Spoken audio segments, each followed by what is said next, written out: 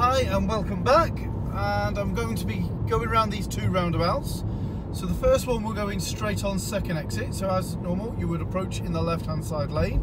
You'll be able to see the road markings. We're actually following the A58, which is straight on, and as we come round, slowing the car down as we approach, and I can check to my right and there is nothing coming, and we stay in the left hand side lane. After we go past exit 1, it's centre and left and signal down. Now as we come round here, the road markings are slightly different. Now there is a lorry actually right next to me now in the left hand side lane, so I'm going to just accelerate a little bit. That's it, and he's flashed me to let me come in, and there we go. So you've got to make sure that you come back safely.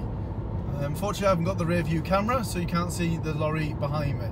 Now at this roundabout we're going to be turning left first exit, which is towards Walkden, which you can see on the floor. I've already started slowing the car down.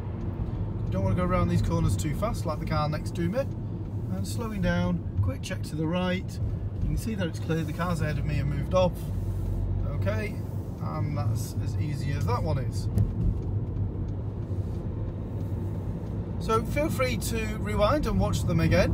But that's just a few of the roundabouts that you have to do around Bolton test routes.